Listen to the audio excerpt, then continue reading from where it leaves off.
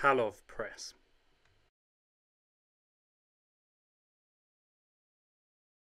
First off, set the cables about chest height. From there, holding the handle attachment, step away so there's tension. Holding the handle in both hands, bend your legs slightly and then keep your core tight.